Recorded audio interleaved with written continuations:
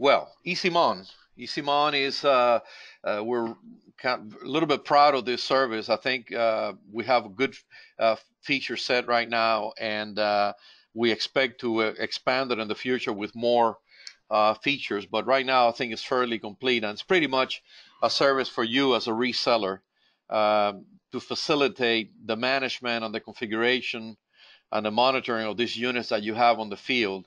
It doesn't matter if there are QX appliances, if there are, if it is our hosted ecQX, or if it is your own hosted uh, QX, ecQX ISO image. All of those three can be monitored and available on the ecMON platform.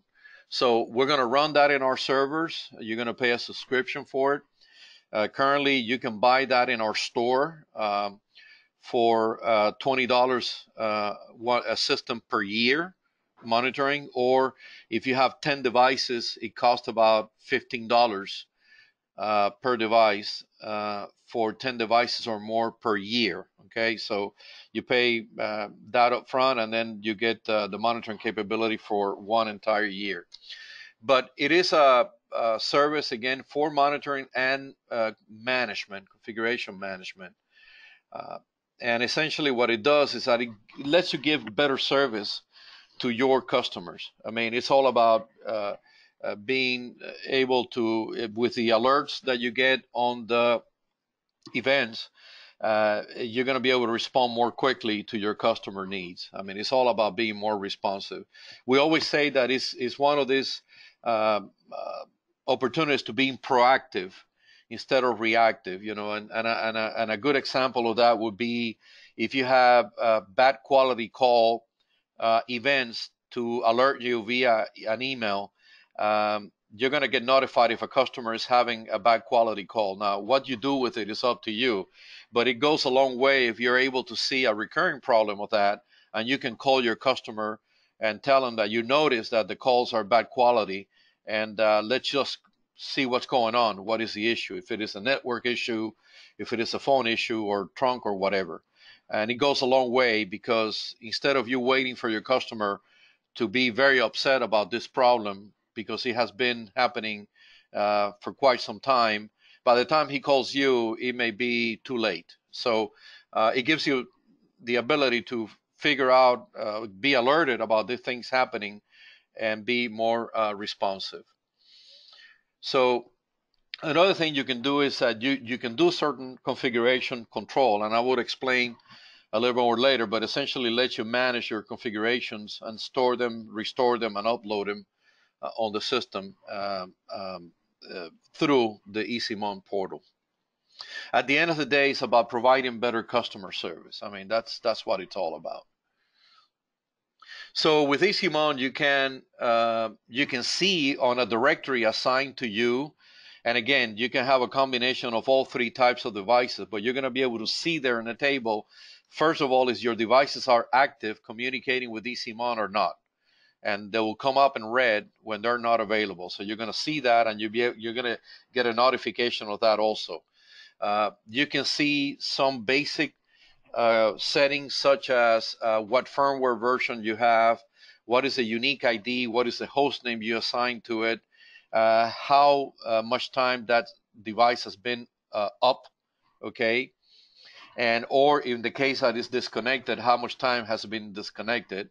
And it also shows you the amount of register endpoints, register phones that you have on the system. So there's some options there to see on a graph, on a historical way, on a range, like a time range. You can see CPU utilization, so it can tell you if the CPU is getting a little bit overloaded or not, and also the number of simultaneous calls at any given time. Usually helps you see how your customer is doing calls, or how many calls are doing in the system. Very valuable information for a reseller. You can get over 70 events. Now, we do have all these events on the QX system, and typically they either send you an SMS or you can send an email program directly on the QX system. But what we did is that we extended that so that you can do the same on ecMON, receive these events on ecMON, and then on ecMON configure which ones you want them to alert you via an email so that you can take action. Okay. The other one you can do, which is one of the latest features, is that you can remotely log in to the QX devices. Now, this is particularly important for appliances, QX appliances, because many of those you may have behind a company router. And if you don't open ports in the router to access your QX device remotely, you will not be able to do so. But with ecMON, you can configure it so that it could open a temporary VPN and allow you to access the device remotely from the ecMON tool and change configurations or changes on the GUI of the system, and then close it up. And we can also have an option there to allow you to access the phones that are behind the QX device directly too. It's a little more involved. It requires a chaining option on your browser, but in any case, it gives you the ability to be able to reach the device and the phones remotely, and you don't have to drive to your customer for making simple configurations that you may do through this tool. Okay, as far as someone is complaining that there's no audio. Let me see. Can I get a response from you guys if you're hearing me?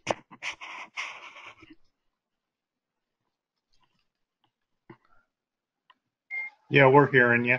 You are? Okay, thank you. I think one of the guys having a problem. Okay.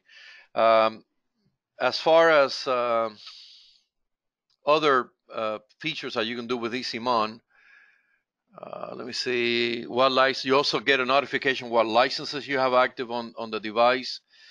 You can back up and restore your configuration. Actually, let me go back one slide here. Yeah. Now that one is really interesting. So you can save a config from a QX device into ecMON, or you can restore it from ecMON, and you can have several of them there, or you can upload or download from ecMON to your PC. So let's say that you have a template config that you massage on your lab, and you want to use that as your baseline to load up on some units. You can upload that into your ecMON and then assign it to certain ecMON devices, and then upload it into I'm not ecMON devices. I'm talking about ecQX devices, and then upload it on the ecQX, whether it's a cloud or an appliance. Okay, so it doesn't allow you to create a configuration on the tool, for example, create extensions and all of that. I mean, it doesn't allow you to do that, but it allows you to manipulate the configurations. And a lot of the people, what they do is that on their lab, they have a unit, they log into it, they create a vanilla flavor type config that they use, and then that's a file that you're going to upload into the ecMON tool. Okay. As far as you can also do software updates on the units, and you can schedule reboots on the units. Some people want to reboot it like Sunday in middle of the night. They like to do that. I don't see a reason for it, but if you want to do it, you can schedule reboots through the ecMON tool. Okay. Now here's some of the events that we report. Obviously, there are many more, but for example, you can have a notification the system had rebooted. You can have a notification that you had a credit amount on a certain route and it expires, so it closed that route. You can have the code quality warning that I was mentioning earlier. You can have an event that tells you that if you have a redundant system, the redundant system is down, so you want to check out what's happening in there. If we try to send a call recording to an external FTP server and there was a failure in that, we can get an alarm. An IP phone registration, that's probably a common one. You lose an IP phone registering into the system. if someone logged in into the unit, and if there's been a software update. And these are, again, just some examples. Okay, as far as the gateways, all we want to mention on this slide is that we do have failover capability. And by that, what I mean, if you look at this picture, you see that we have an ecMON and an ecQX on the cloud. We have Office extensions registered to the ecQX, and maybe even remote extensions. Really doesn't matter where your phones are located. And then you have an ITSP termination to the PSTN. But you could actually have, if this customer is an important customer, our FXO or E1 gateway on-prem, and you can have the failover option activated on the gateway, which means that these extensions can register, especially the ones on the Office here, 201, 202, 203. They can route the gateway, and they also register as extensions to the hosted platform. In case you got a broadband loss, the phones on the registration to the gateway, they can do outbound calls through the gateway through your FXO or E1 port. And the same on the vice versa. On the receiving side, you can have calls coming in from the PSTN to the gateway and reach your extensions. And the reason you can do that is because our gateways include an auto attendant on the unit. It is by default includes an auto attendant. So you can have an incoming FXO call, go to the auto attendant of the gateway, and from there you can dial your extensions and reach anyone inside the company. So now you have inbound and outbound call capability during a hosted fail situation or broadband fail situation. Plus you can do extension to extension calling. Now, a lot of the ITSPs, they do have a default cell number or PSTN number you can use in case you're not reachable on your platform, and you can put that number to be this FXO line, for example. Okay, so again, it's not for everyone. Some people don't want to buy the unit or pay for the PSTN line, but if you have an important customer, that will be a good option for them. As far as pricing, again, ecQX in the US hosted by us. On the portal, there's a store. It is $5 per extension per month. We also have call recording as an option, audio conference, and call center as an option. And again, the reseller gets the account, and you price that up to your customer as you see fit. We don't dictate the end customer price. Whatever you can get away with is what is up to you. It is order paid through PayPal, so it's all automatic monthly, and you mark it up as desired. Now, outside of the U.S., like I was saying earlier, you tell me what you want, and we'll give you a very, very competitive price on a per extension basis with the features that you want. And of course, the ecMON is included on all this. Competitive advantages, well, everything is designed in-house. As many of you know, we don't use asterisk or open source. We've always done all our software, our hardware, everything from scratch. So we have a better control of the feature set that we want to add to the product line. Extensive experience, over 19 years on the Quadro, on the QX line of products. Very good technical support and training modules. Integration with pretty much any SIP phone out there. As a matter of fact, we're adding an Alcatel business line to the approved phones coming up soon.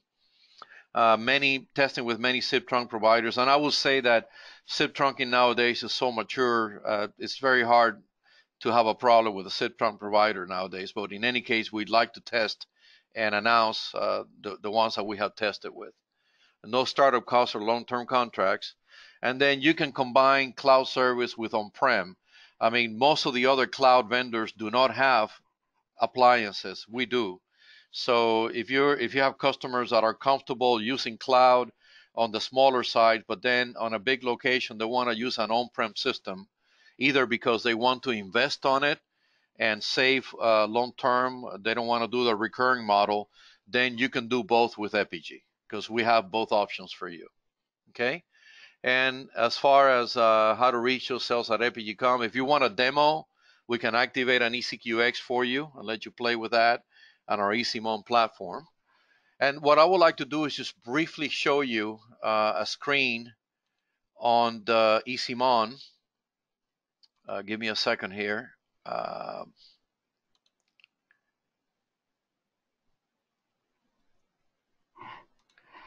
Okay, let me see. Actually, what I'm showing first is our ecQX Epygi Cloud.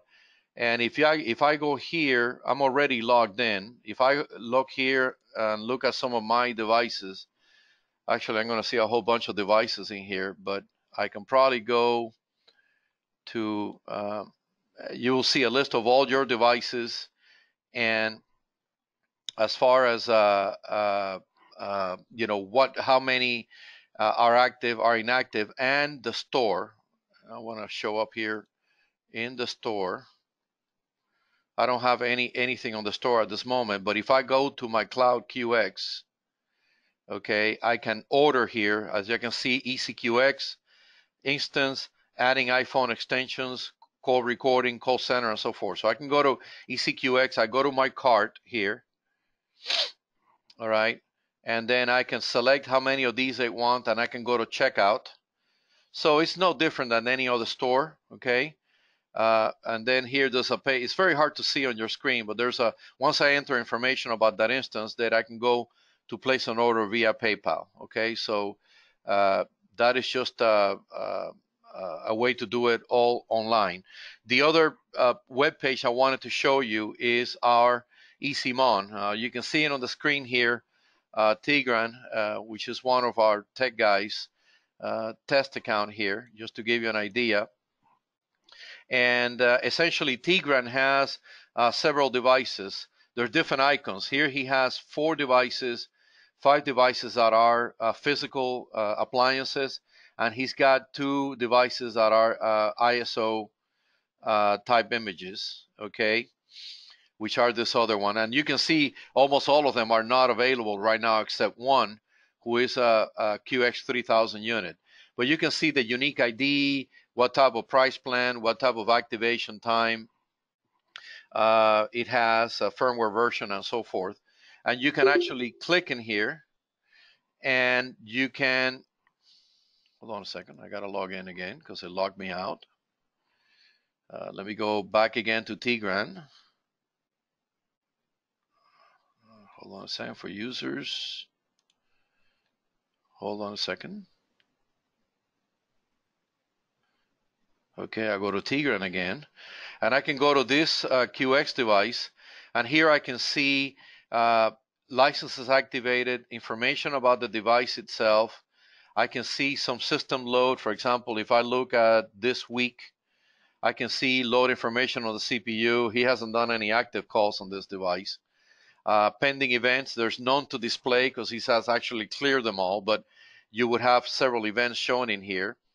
I can see what configuration he has backed up. One configuration on the 7th of this month, and you can have several of them shown in here.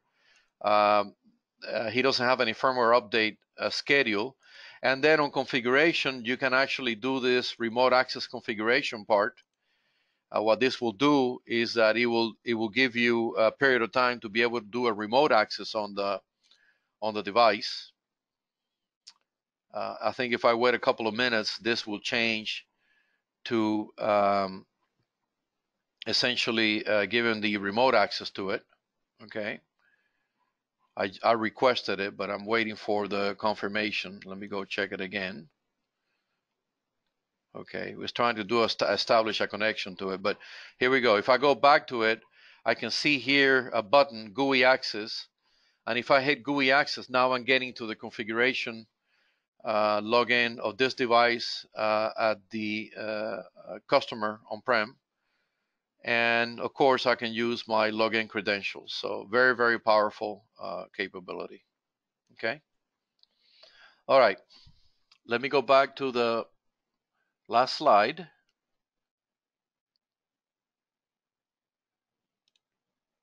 me a second here. Okay. So pretty much we're done as far as if you want a demo of this ecQX or our ecMON, you let us know and we'll work out a 1 month demo for you at no cost at all. If you need to talk to me, you got our phone number here, or send us an email at sales@epygi.com, and we will have this presentation posted, and also anything that you need moving forward, let me know. We're going to have other sales presentations for some other topics coming up, in addition to the technical ones that are already scheduled. So at this time, I'm going to turn on all the microphones. Let's see if there's anyone that would like to have any questions. I'm looking at the chat. The chats are pretty much about audio. You can hear me. Is there an automatic backup available for ecQX with email notification, or is backup done by Epygi? If we are hosting the servers, we will have them backed up. If our server crashes, we will get another one going right away. And then what we don't guarantee for you is the broadband connection. But as far as the server is concerned, if we're hosting it, we will have a backup for that. Okay. Does ecMON an external static IP? No, you don't need to have an external static IP in order to communicate with ecMON from either from an appliance or an instance. Can you show calling features on ecQX?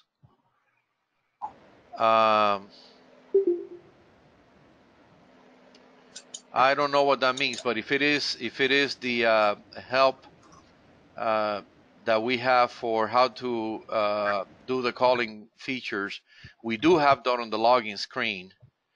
But I'm not sure that is if I'm answering the correct question here. You may clarify via text. If QX appliance is put on the highest security, can ecMON still access it? It should, but that's a good question. I will have to check that and get back to you, Toon, on this, because I'm not sure if you can do that, but it should.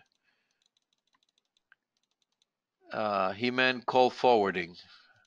I guess, Toon, I'm going to take, since I know you, I'm going to take these questions separately so we don't take people's time in here, okay? But in any case, I want to thank all of you for participating today. Stay tuned for other webinars that we're going to have moving forward, and have a great afternoon. Goodbye.